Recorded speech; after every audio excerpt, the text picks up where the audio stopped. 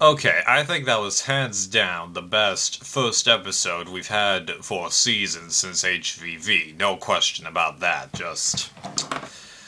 Yeah, I got great reactions from this cast in this episode. I feel like the twist actually did help give the tribes a lot of division. We're seeing a lot of tribal action, although there has to be because there's only 6 people, so you can't totally hide. Great immunity challenges, great funny moments, and yeah, it was just great to see. I've got a lot in my mind, and hopefully I'll be able to remember all of it and explain it to you guys. And yes, I've seen everyone's vids, so I've got it loaded here, baby. So, the way the season started off, all the tribes arrive, and it's pretty funny how they do the contrast, because you've got the beauty tribe being taken by a boat looking for themselves, and then you've got the braids arriving by helicopter, so the broad are like, what the hell? We had to go through that truck! Yeah, that was pretty funny. The tribe selecting the leader, well, for Beauty and Brain, it didn't really surprise me. As for Broad, well, I felt like they could really go any which way. And for them, really, they're not looking for who's the leader, they're looking for who's confident. At least that's what they said. So, choices for the leader, not a big deal. As for the people to be temporarily sequestered from the group, Brawn and Beauty, that made sense. As for Brain, well, actually, I learned from listening to Rob Sesternino's video that originally David was actually going to choose the obvious choice, which was Kaz in that situation, but because he's the third person, he actually thought that there was a possibility it could be a challenge that these 3 had to do, so he decided to select a strong member, who also happened to be the tallest out of all of them. So there was actually a method to his madness, even if he didn't put that into his confessional. Now, I know that he did do a little bit of confliction between what he said in the confessional and with Rob Sesternino, but my thoughts is, it's very possible to, be full of yourself in your confessional or deliver like a false opinion, but for Rob Sesternino, you have no reason to lie. You're off the show. Right? Okay. So that's that. As for choosing to help the tribe or the clue thing, what Trish did, she could honestly have gone either way. The other 2, it was a lot more obvious that they were going to go for the clue. And then as for Garrett finding that idol, that was like the easiest found idol in the history of Survivor. Ralph doesn't count. He wasn't looking for it. Really? I knew it was guaranteed for the moment he found the clue that he was gonna find it. Sheesh. And it doesn't surprise me that Morgan didn't find it, because if it's gonna be among rocks like that, it's a lot harder to, climb around and look into every nook and crevy in there. Heck, for an idol like that, you might not even need to move it from its hiding place. You could just leave it there. So how did I feel about the tribes interacting with each other? Well, surprisingly, Beauty actually seemed to align with each other pretty well, even though, of course, they did get the least amount of camera time for both parts of this episode. Then as for Braun, I'm really liking how diverse they are, not just because of the height and different ethnicities, but just... You've got various types of personalities. You've got Cliff, who's the fun-loving person. You've got Tony, the very serious guy. You've got, what's his face? Woo! Hopefully I'm saying that right. Who's just the typical guy who's just like, yeah, whatever. Let's go on and do it. And then you've got the ghosts, who all have different levels of determination and stuff like that. I'm pretty interested to see what happens with this tribe. And then as for Brain, well, you could tell, based on the edit that they were getting, they were definitely going to lose the first challenge. David, well, he basically pulled a Matt and a bit of Russell from One World and Philippines, respectively, and basically made crazy decisions as a leader. Now, there was a bit of a reason for it, as he reveals to Rob Sestradino, but still, I feel like he could have done a better job anyway. So, going into that challenge, it was obvious within the first 2 seconds that the Brains were going to lose, so I was just like, yeah, whatever. As camp, the tribe turning against David, that didn't surprise me in the slightest, so when he left, I just go, yeah, given. So then everyone goes back to camp on that tribe, and then it gets a little more interesting with Garrett trying to take charge. And he is right in his thinking, because if they get rid of Kaz, which is the obvious move, it does leave the tribe members on a 2-2 playing field. So he tries to get Kaz into the alliance, and even though he keeps trying to reassure that this is a tribe thing, I assure you it's not really a big deal. Well, I could have sworn in a couple of your discussions you were mentioning that, it's kind of like a gender thing while you and Spencer are together all the time. Are you sure about that? Because don't you realize that you and Spencer are both male and white? And the people you're trying to oppose are black and female? Gender thing? I don't think so. I think it's a race thing.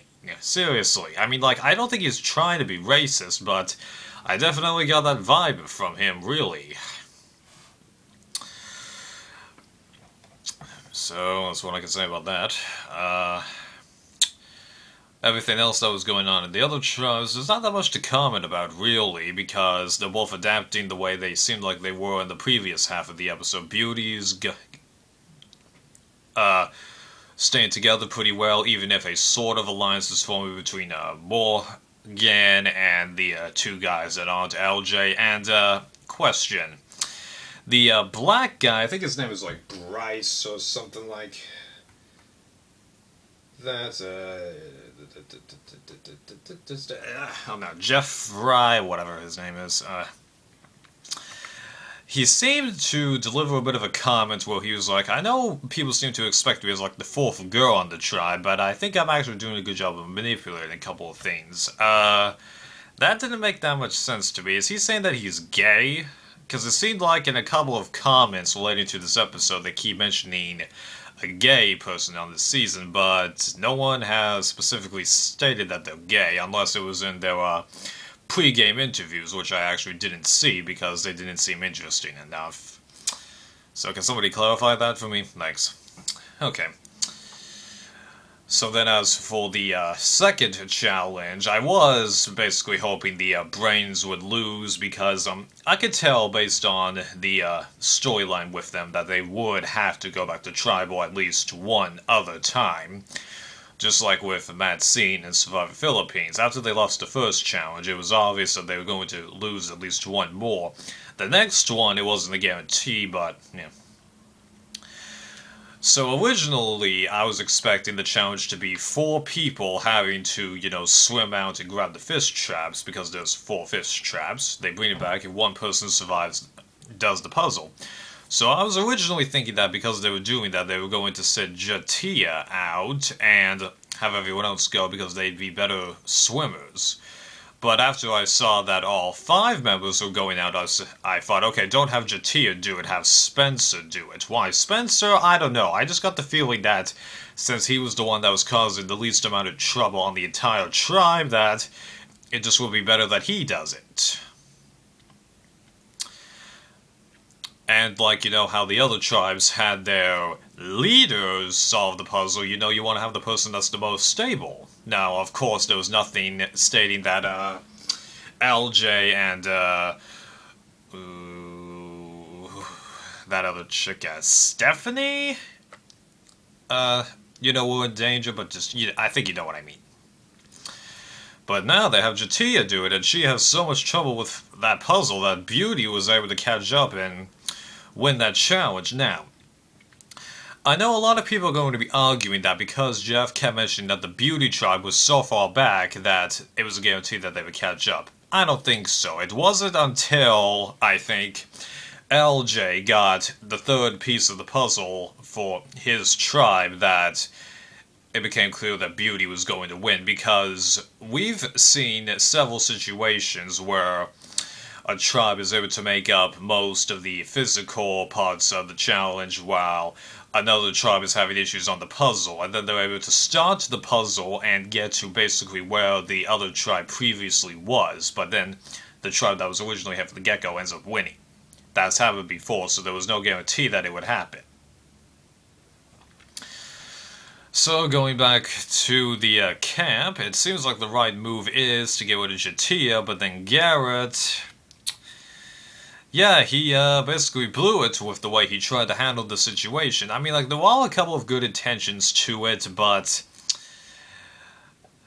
even when you have good intentions, it doesn't necessarily mean it's going to be received or executed well, and it was not executed or received well here at all. So, going into Tribal, it was pretty tough to figure out where Kaz would go. Oh yeah, I forgot about the rice, sorry. I feel like that was totally stupid, Jatia getting rid of the rice. I mean, like, you're hurting your fellow tribe mates, for crying out loud. And it seems like production actually isn't going to replace the rice, like they did with last season, but okay.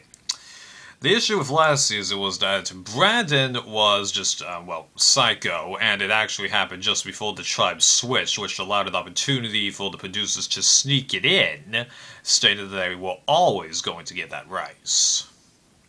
And this season, Chatia is not, well, unstable. She's just pissed at the members of her tribe, justifiably so, I might add.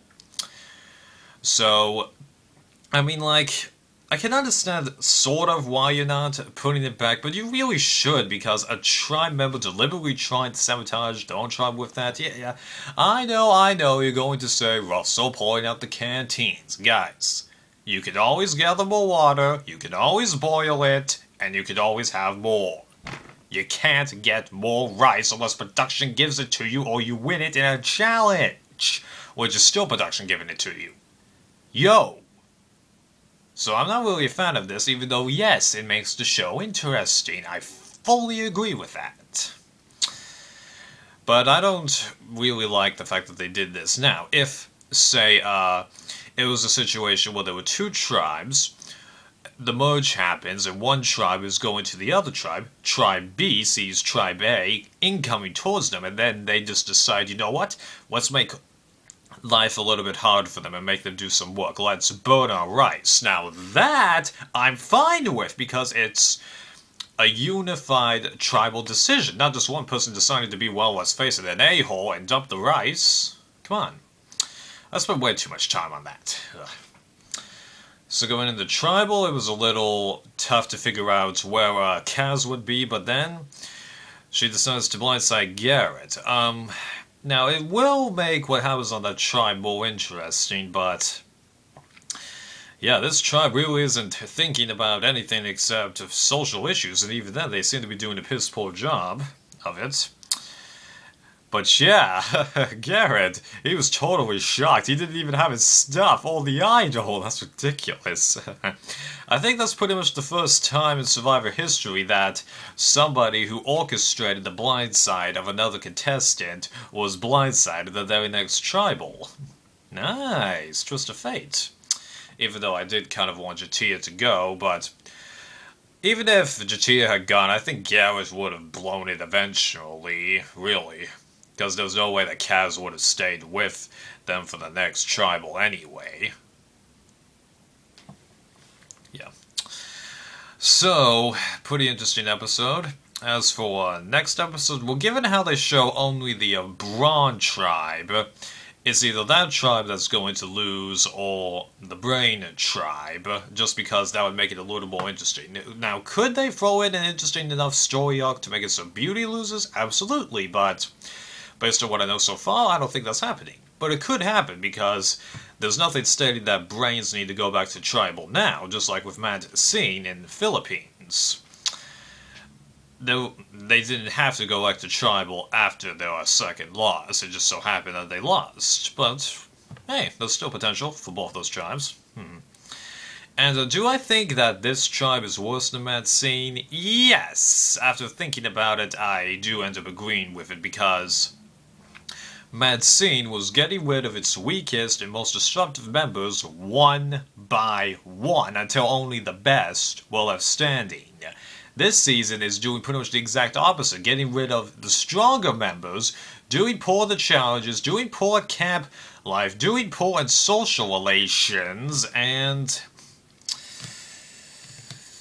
yeah, the only tribe member that I personally think is even really thinking about everything, honestly, is Spencer, to tell you the truth. But yeah, now he's on the bottom, although he did do a good job of admitting, you know what, okay, you guys blindsided him. It was a 3-2 vote, my only ally left, I'm on the bottom. I acknowledge that. It'll be interesting to see what happens to him. Yeah. So other things to mention for this episode, I really like how this season is having a lot of rain, because when was the last time we saw Jeff this drenched at Tribal? I think it was old school Survivor, honestly. I can't recall any time in the new school that he's been this drenched at a Tribal Council. Yeah. And then, okay, I gotta talk about this. Okay, Morgan, now, okay, yeah, she is hot, I fully agree with LJ on that, but, what's to do with all the shots where we keep seeing a lot of boobage recorded on that? Now, am I looking for that, or is the camera guy just looking for it? I don't know! I just had to throw that out there. I'm not gonna throw it out there anymore, though, trust me. Okay, well, that was a lot of video, but I did have a lot to say, like I told you. I love this episode. Anything else to mention? Nah, I'm enjoying this season, and I think it's going to be a good one, based only on this episode. And hopefully this will get, people, satisfied with, new people's cast coming back, because, like, I don't really mind returnees, but yeah, we do need a season with all new people eventually, but then again, I did like One World, and a lot of people didn't. And hopefully this season that does have a good finale, because the last 3 seasons in, the Philippines, all did have a good amount of strengths, but then they downgraded themselves a good lot towards the end. But I've been noticing a steady improvement, so I'm hoping that this is just another cycle of where we go for a 4-season cycle where the very first season drops it from the good status that happened in the last season of the previous cycle, but then gradually builds itself up as time goes on. Hopefully that made sense. Alright guys, well, see you next time.